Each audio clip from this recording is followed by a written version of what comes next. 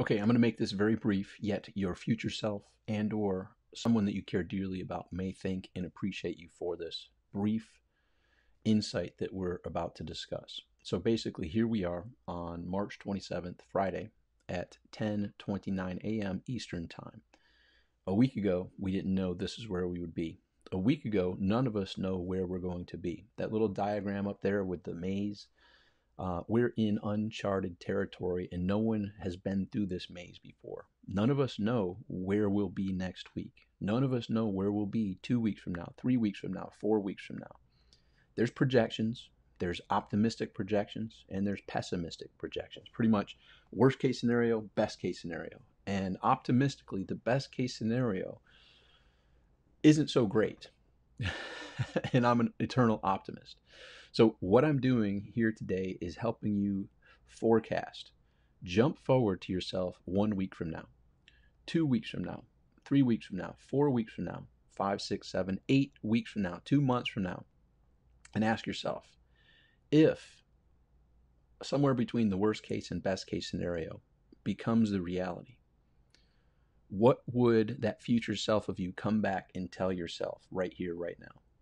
So, and as I'm saying this, there are two camps that are watching this, and you're going to fall in one of these two camps. One, you're either totally worried and scared and frightened about the virus, or two, you have some concern about the virus and you're totally worried, concerned, and fearful about the economic impact that's about to come and what that means socially and what that means with looting and rioting and desperate people doing desperate things in desperate times type of scenario.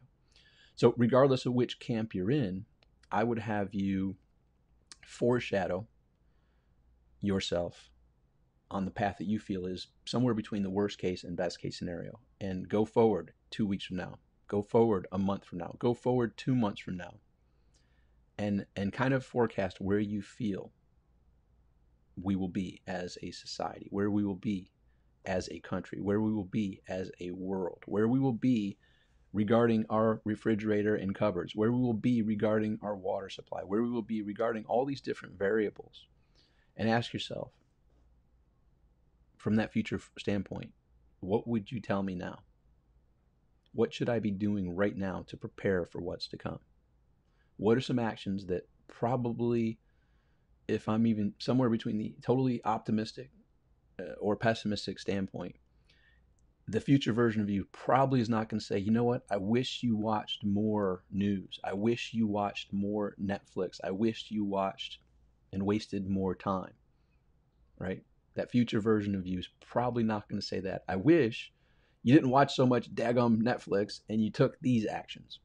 I wish you didn't think it was going to be all rosy rainbows and unicorns and you took these actions. I wish you would have reached out to some community members to start building some conversations about if stuff doesn't go towards the optimistic plan, how can we come together? Things of those nature. What are some things that future self version of you would circle back and tell you today? Do this. Take a sheet of paper, write those things down. Do this. Make sure you have a couple large jugs of water or a couple cases of water just in case. Make sure you have some canned foods that blah blah blah, meet your criteria for what you would be willing to eat if there were nothing else available. Make sure that you have blah blah blah. What is that answer to you? What are the things that you could prepare for? Make sure you talk to your neighbors. Make sure you have your neighbors' phone numbers. Make sure they have your phone numbers. Make sure people know how to get in touch with one another if they need some assistance. Things of that nature. And so I would encourage you, spend a few minutes today forecasting, not in a pessimistic manner, somewhere between the best case and worst case scenario. 2 weeks from now, 3 weeks from now, 4 weeks from now, 6, 8, 10, 12 weeks from now. What would that future version of you circle back and tell you? Do this right now. Stop doing this other stuff and do this. And in business and in life, I break it down to 4 questions. And maybe you want to get a sticky note and write the answer to these 4 questions and put them on your mirror. What do I need to do? What do I need to start doing? What do I need to do more of? What do I need to do less of? And what do I need to stop doing altogether? Start, more, less, stop. 4 sticky notes. Start, more, less, stop. Put those answers on a sticky note and put them on your mirror. And watch how that can help fine-tune you and keep you in the proper mindset, focused on the proper actions that can help you take care of yourself, right? Put your oxygen mask on first and help you take care of those that you love as well. Something to consider. Fast forward a few weeks from now, circle back. What would that future version of yourself tell you right here, right now? What would you tell yourself to start doing? You're not doing this. You need to get up and go do this. What would you do more of? What would you do less of? And what would you stop doing? I believe in you. I know you will take the proper steps. If there's any way I can be of assistance, if you have any questions, if you're unclear on certain things, if you don't have a clue as to what the answers to those 4 questions are, or are not too sure or certain of what some of the steps are that you could take to prepare for that future that's waiting for us all. We don't know where that's going to be. None of us do.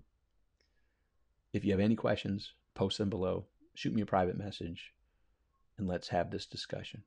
We will pull through this, and we will pull through it victoriously together. Make today great. Have an awesome one. Be sure to put time into this brief exercise, which can be highly profitable, not highly powerful, and highly beneficial to you and those that you care about and love. Hope this is helpful. Make today great.